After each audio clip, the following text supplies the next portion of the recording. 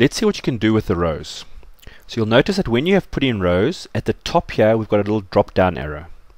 Again, very similar to values. Each of these is independent. So if we click here, we get a whole bunch of options which we'll cover just now. And if we click here, same options, but now they apply to this particular set of information. So if I look here, you'll see we've got some sort options. We've got label filters, value filters, and down here we can actually choose what we want to see. So for example, if we only want to see January, we can switch off February and March, and when I click we only see January, or I could put on only January and March.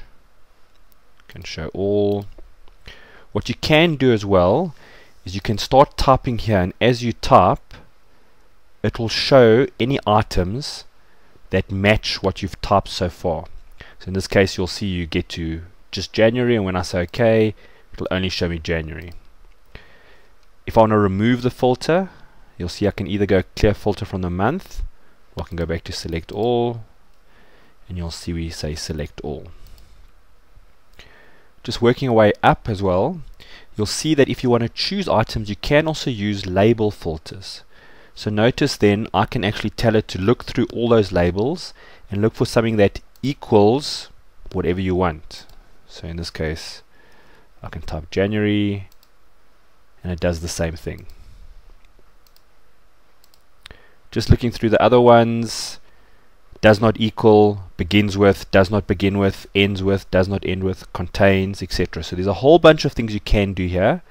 Between, not between, so that you can search and find the items that you want out of the pivot table. In the same way, there's value filters.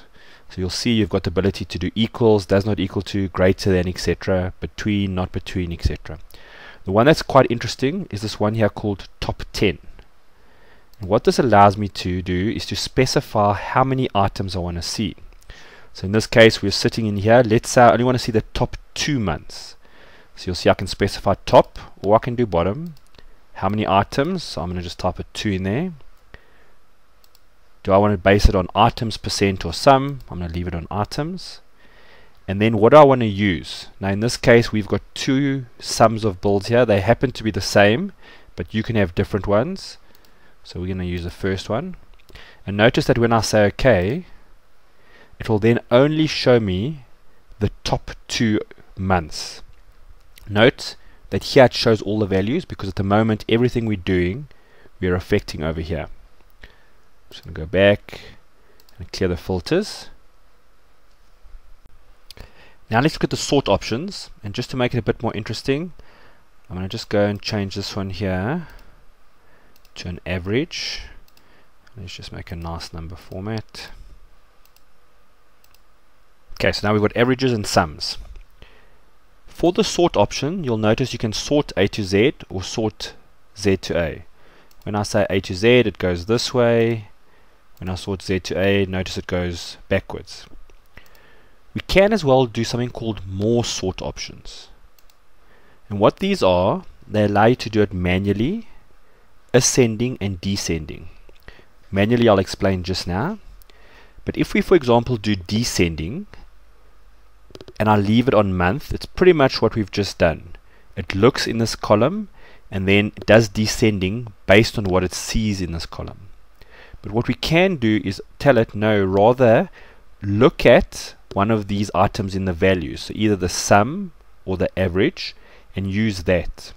So if I chose it to go by sum of bill, I'm going to be descending, what should happen is February should move to the top, because February is the biggest month. So when I say OK, you'll see February has moved to the top because its total is the biggest, then March, then January.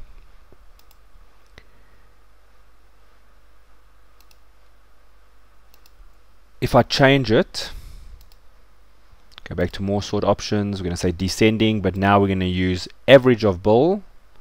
When I say OK, you'll see it's changed based on the averages. So you actually have the ability to control the sort orders.